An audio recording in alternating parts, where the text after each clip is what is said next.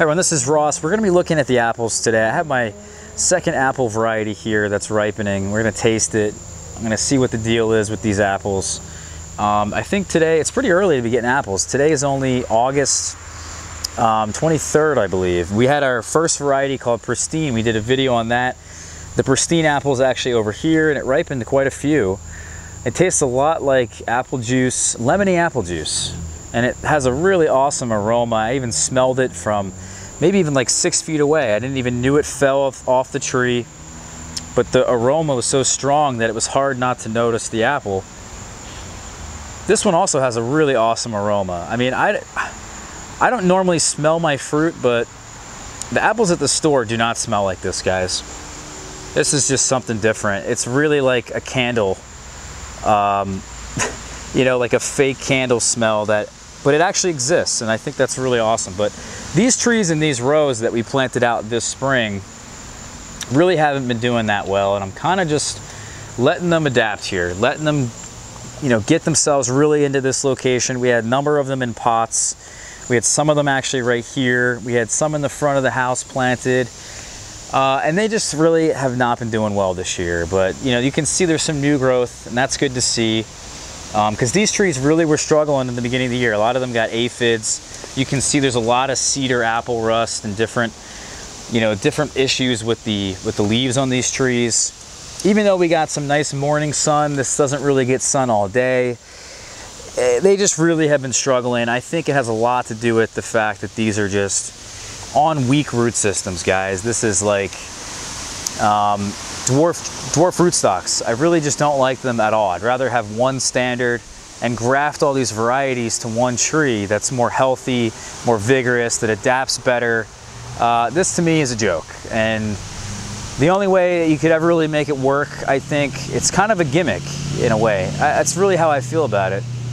It's kind of a gimmick to backyard growers. It's not really something you want, but the only way you can make it work is if you put them in this high density, and that's what we kind of have. Is we have 2 rows, and each row has, I think, 10 trees in it. And we spaced them really close. Each hole has 2 trees. So this is really the only way that, in my opinion, you can kind of get this whole system to really be worth it.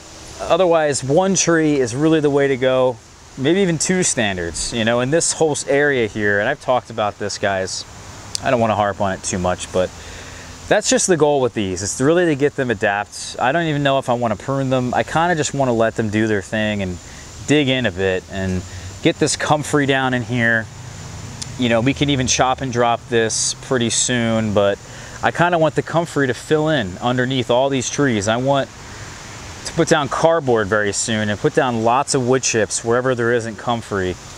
Really build the fertility over here, because these, you know, these standard trees, these standard apples have such shallow root systems. It's crazy. So really just trying to get them adapted. But in the meantime, if they're going to give me something like this, I'm excited. So I want to try this now. I think this is, like I said, maybe I didn't mention it, but it came off of, I think, this tree right here, off of this branch. And this is my Zestar apple, and I'm not entirely sure if it was that tree, because we came out here and it was on the ground. And that's kind of how I like to pick these things, is let them fall off. That's when you know they're ready. But some of them, it may not be a great idea, right? You're gonna have to put them in storage for a bit, maybe cool them down a bit. That's when they really get their flavor, some of these. But you know, we're gonna try this now. It's not the most scientific apple tasting here, but I'm really curious to see what this apple is all about. Like I said, the aroma is pretty nuts. It's really like an awesome candle. We also had our Pristine apple. I think we may have mentioned that. I'm losing my mind here, guys. But the Pristine was able to ripen, I think, in early July, late June. It's super early for a summer apple. Whatever this is definitely a summer apple. I think Zestar is a summer apple, or maybe it's Winesap, but I don't think it's Winesap, to be honest with you. I think it's more Zestar, but we'll see. We'll taste this thing. It's got nice color to it. Mostly yellow. It's got some nice red on one side. Not the ugliest apple, but definitely has some spotting that probably wouldn't do well in the store, but let's taste it.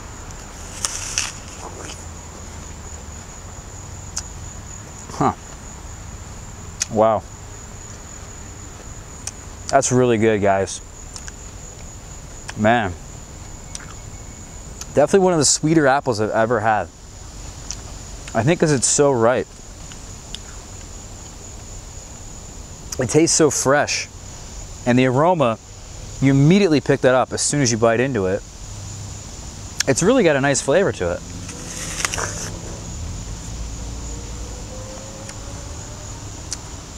Man, that's really good, guys. I'm going to turn you around.